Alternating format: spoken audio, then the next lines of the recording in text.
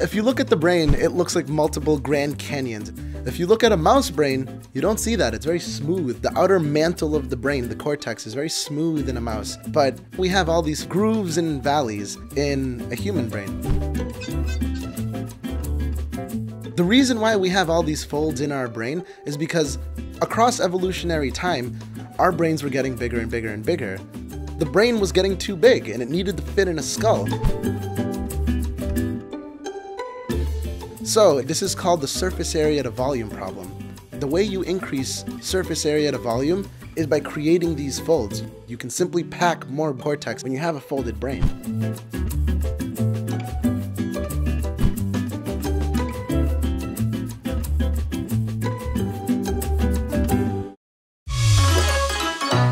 Did you know there's a parasite called a jewel wasp that can do brain surgery on its host?